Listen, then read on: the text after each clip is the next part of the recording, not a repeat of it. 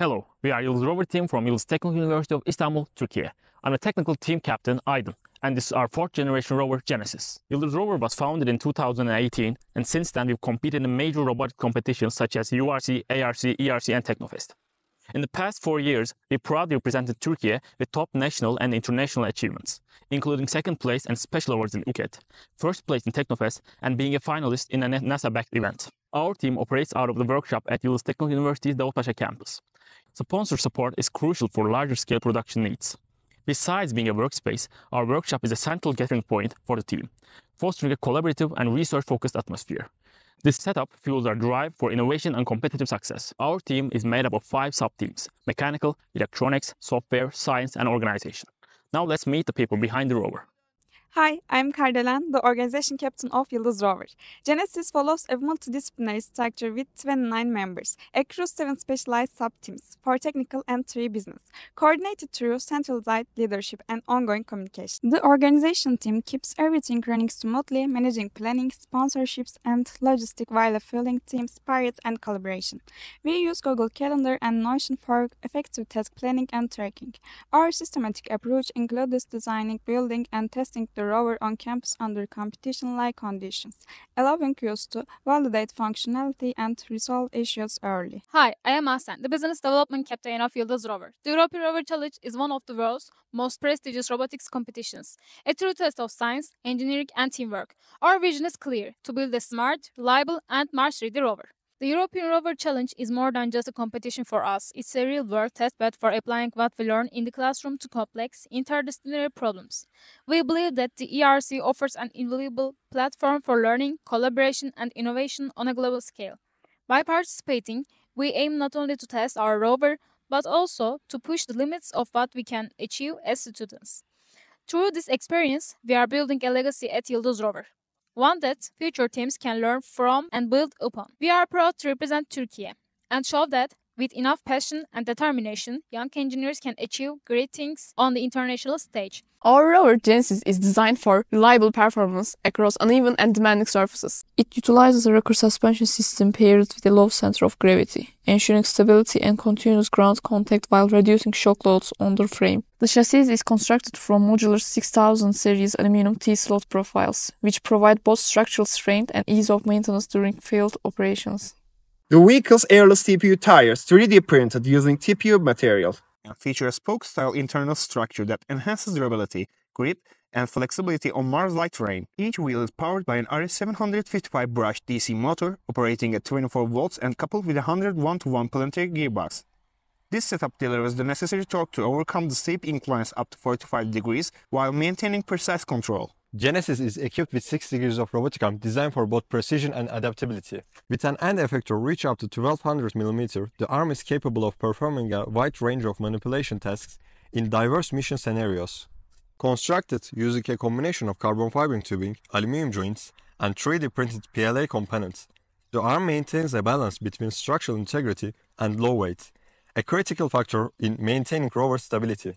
The robotic arm is powered by a combination of brushes, DC, and servo motors integrated with custom reducers, including worm gear and cycloidal system to minimize backlash and ensure precision control. To handle different mission tasks, Genesis features 2 interchangeable end effectors. The first is standard gripper, equipped with embedded camera for precision handling of switches, probes, and connectors. The second is parallel gripper, specifically designed for large surface samples, capable of securely grasping rocks and regoliths over 15 cm in size. The quick swap design ensures minimal downtime between tasks and adaptability in the field. To enhance environmental awareness and extend our reach, Genesis is equipped with a quadrotor drone designed for autonomous aerial tasks. The drone supports missions such as area scanning, target localization, and visual confirmation of terrain features. Constructed using lightweight and durable materials, the frame ensures a structural stability while minimizing vibration during flight. The system performs takeoff, horizontal movement in all 3 axes, and precise landing all autonomously. Our Rover Genesis is powered by a 25.2 volts, 41.6 ampere hour lithium-ion battery pack that's arranged in 6 series cells. For safety measures, our battery pack is backed with a battery management system board that prevents any battery malfunctions and allows for more balanced cell charging. The electronic infrastructure of our rover is organized around several key circuit boards: the power distribution board, main hub, motor driver, and robotic arm. The power distribution board manages the rover's power system. It takes in 24-volt input and converts it to 12-volt and 5-volt, distributing power to the rest of the system. The PDB also includes reverse polarity protection and INA series current sensors for current monitoring. The main hub serves as the central communication unit of the system. All communication between the boards is handled through this unit, and the CAN bus is located on this board.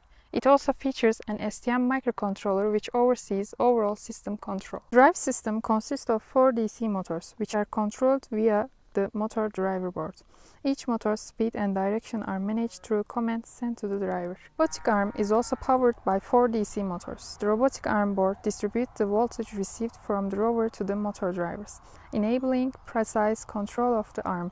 This board also includes an STM microcontroller, reverse polarity protection, and current sensors. Communication between the microcontrollers and the main control units within the rover is handled via the CAN bus protocol. As a backup, the UART protocol is also configured and ready for use. For long-range and high-bandwidth data transmission, omnidirectional antennas operating at 2.4 GHz and 5.8 GHz are utilized. Additionally, various serial communication protocols such as SPI, I2C, RS485 and RS422 are employed for interfacing with peripheral devices like sensors and encoders. Our emergency stop button is easily accessible and able to halt rover's operations under any circumstances. As a software team, we have upgraded our autonomy system and migrated from ROS 1 to ROS 2 to stay up to date. For localization of the rover, we fuse IMU wheel encoder data using an extending Kalman filter. A visual inertial slam processes stereo camera's depth and visual features, enabling consistent 3D mapping with real-time accurate localization. Obstacle avoidance is handled by a heuristic path planning algorithm that uses the occupancy grid generated by SLAM. This algorithm enables the rover to choose the shortest and safest path by analyzing the environment and avoiding potential hazards. For long-range echo detection, we blend OpenCV with a fast MSRT-powered yellow model and keeping markers sharp even at distance and under motion blur. This hybrid approach significantly boosts accuracy and reliability, ensuring robust performance in challenging situations. Our whole autonomy system is tested in Unity before testing it in real conditions. With ROS integration, we can easily test our ROS-based software in Unity. The control installation of the robotic arm on the rover were carried out using MOVEit, a widely used and powerful motion planning framework in ROS 2. In the simulation environment, MOVEit enables precise motion planning, collision avoidance, and smooth execution of complex arm movements. Thanks to MOVEit, the robotic arm stacks can be accurately planned and tested before being applied in real-world conditions. We are currently developing a system where the panel pose is locked using echo markers during the maintenance task. A combination of classic image processing techniques and a lightweight CNN is used to detect every switch and indicator. On our drone, the Pixel flight controller and Raspberry Pi 5 work together. The Pixel handles the flight operation, while Raspberry Pi communicates with it using Mavlink protocol.